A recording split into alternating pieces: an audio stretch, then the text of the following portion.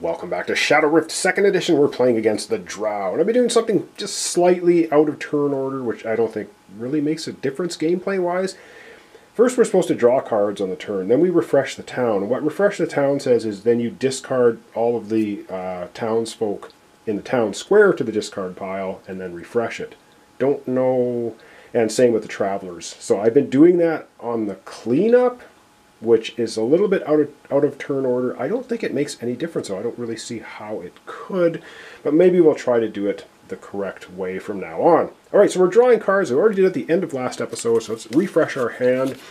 We have the leading strike, a strike, 2 prowess, and explorer for player 1.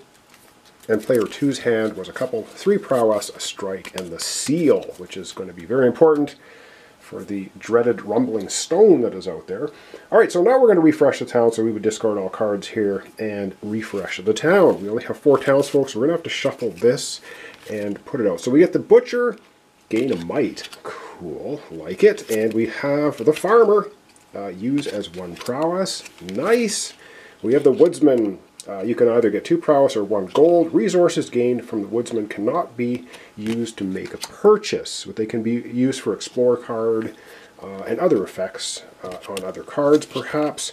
And the stonemason, use when buying a wall to reduce this cost by 2 gold, minimum of 0. All right, well, as I said, we need 5 townsfolk. We only have 4, so we have to shuffle our discarded townsfolk and refresh it. Let's hope we get a guard, because that will then be good for our leading strike ability. If we don't get a guard, well, we'll see what happens. We get the child. All right, well, if there was an annihilation effect happening this turn, it wouldn't happen. All right, that's that. We've refreshed the town. Now it's time to refresh the travelers. Who do we have for travelers? The herbalist, of course, we've seen him because we used our explorer to look, and we have, oh my god, a backstabber. Yay. So we get a backstabber coming to town. I throw my glasses on here so I can read the little fine text. When the town is revealed, if there's a guard in play, put backstabber on the bottom of the traveler deck. Otherwise, a hero gains a wound, or a corpse is added to the town. Wow, so, oh my goodness. Well, he's not going to come up for quite a while, but he is now in our discard pile of the town. Not good. All right, up next is Monsters Act. I'm going to readjust the camera up here, and we're going to have our monsters acting. All right, well, we only have, well, we do have actually 2, I shouldn't say. We only have 1. We have 2 that could act, but this one is not out yet, so we're not going to worry about it. This, for monsters acting, is going to move 1 space. It moves into monster space 1. It still has 2 damage on it. Okay, what do we do here? Each hero gains a wound if there are 3 totems. There are 0 totems, so we have to worry about that. Kill a villager that has the hammer symbol on him. Oh boy. And you know what? We have a bunch of them. So let's go down to our town, and we're going to have to off one of our villagers.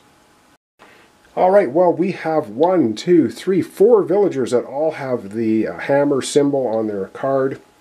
If there's ever more than 1 and you are to kill one of them, you kill the one closest to the discard pile. So, sorry, Mr. Stonemason, you are toast. You have been killed by the pincer. I guess he was working on a wall and it snuck up behind him and pinched his head off. So it's the end of him. This will now go to the bottom of the traveler deck. So we can hire him back later. You saw there was 1 gold on his card. And yes, we get the ever lovely corpse appearing in town. So instead of a stonemason, we find a severed head and a body next to it who used to be the stonemason. All right, we have no other monsters to act. That was the only one. And so up next is monsters gain power. All right, monsters are going to gain power. We do have the rumbling stone out here, and as you can see, it has this 1 symbol in the corner. That's going to add 1 power. Remember, we add 1 power to the monsters for each player. We have a 2-player game plus 1 for the rumbling stone. That's 3 power added to our track. Not good. All right, that was monsters gain power. Now add monsters. Well, our current monster is sitting here, and it takes 5 power to have him come out, so he's not going to come out. That's the end of that. So now we have to have our heroes act. So Once again, we're going to take a look at what we've got. We do not have a guard out, because I think we could have offed the Stone Claw Pincher, because you get +1 damage if there's a guard in play, but there is not. For the rest of the round, though, villagers cost 2 gold less to hire. So what's nice is the herbalist only costs 2 prowess to recruit into our town. I think that's a absolute go-to. We have an explorer as well for player 1. Player 2, once again, we have 3 prowess, a strike, and a seal. We're going to start with player 2. Player 2 is going to use the seal. Why are we using the seal? Because we have it. It says you may put a card from the monster power area on the bottom of the monster deck. And we do not have any magic to fuel the rest of this, but there's no Shadow Rift in play anyway, so we don't need to worry about the bottom part. But we will be able to put the 1 card over here in the monster power area to the bottom of the monster deck. So we're going to go ahead and we're going to do that right now. So the Rumbling Stone, we use the seal to get rid of it, and this is going to go now on the bottom of the monster deck. So boom, away it goes. And when you kill monsters in the game, they immediately just go to the bottom of the monster deck. So it just keeps recycling over and over again until you either win or lose. All right, what else can we do? I might have to do a bit of thinking. We've got 3 prowess. Let's take a look at our villagers. You can use a gold or 2 prowess, but you can't use it to buy cards with the woodsman. The farmer gives you a prowess. The butcher is you gain a might. So let me do a little bit of thinking. I'm just going to adjust the camera down a little bit, and we're going to get activating our townsfolk, villagers, to help us, and then purchasing and doing other things. Okay, what I think we're going to start with, we are going to use the farmer for player 2, use as 1 prowess. So we're using the farmer to give player 2, he's got 3, that's going to give him 4 prowess, and guess what we're doing with 4 prowess? We got 2 options. We can get a fireball, or we can get a seal. And I think we're going to juice him up with a fireball, costing 4 prowess. It's ranged damage. So you get 1 range damage if you fuel it with another magic. You get +1 damage. If you fuel it again, added damage to each other monster in play. So this can really ramp up, but you have to have a lot of magic cards in your deck. And so far we just have the seal and the fireball, but they're a good combination if they come up together. We do have a strike now for player 2. So the option is, do we, hang on. I think what we're going to do, you can use it as 2... we can use it as 2 prowess or 1 gold, but you can't purchase. But we could turn the strike using the woodsman's 2 prowess to make this a ranged strike, which means we would not get a wound in our hand. So I think we're going to do that. We're going to play the strike. We're going to give our pincher a wound, and we're going to use the woodsman. He's going to give us 2 prowess to let that be a ranged attack. So now our pincher claw has 3 damage total on it of 6 health. It's still kicking though. But we do now have player 1 sitting here. And I think with player 1, oh boy. Player 1, we're going to go ahead and use the butcher, gain a might. So when you gain a card, it goes into your discard. So we're going to gain a might card. We haven't really taken a close look at the might card yet, so let's do that now. The might is basically a prowess, but you get to draw another card when you draw this one. And when you spend a might card, you return it to the might stack, unless you use it to maintain a skill, then it just goes back to your discard pile. So kind of a kind of a useful card. So there we have that. So that was using the butcher. So all we have left is a corpse and the child weeping over the corpse. I guess maybe the stonemason was the child's dad.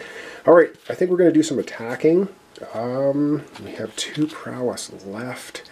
I think what we're going to do with the 2 prowess, we are going to go ahead and get a gold coin. So we have 1 gold coin now. And then we might as well do as much strike activity as we can. This is a full action. We can only do 1 of these on our turn. So we're going to go ahead and do that. You get a melee damage. You get +1 damage if there's a guard in play. No. So for the rest of the round, villagers cost 2 less. Oh, we can get the... we could recruit the herbalist or get a gold. Oh boy, what to do? Oh, I think I'm gonna retro. We're not gonna get the 2 gold for the 2 prowess. we're going to save that for this. So we're going to do this attack first. So we're going to do 1 melee damage, 2 melee damage, and villagers cost 2 less to recruit. So that's a full action. We do 2 more damage to the pincer. It's up to 5 damage now, which is 5 of 6 health. So we should be able to finish it off next turn. It's still going to activate and do stuff. And now we have 2 gold less to recruit a traveler. And you know what? We might as well get as many good travelers into our town as we can. So we're going to recruit the herbalist. He costs 0 gold, minus 2 of course. And now it only costs 2 prowess, which player 1 has left, to recruit the herbalist. He comes into town. Excellent stuff.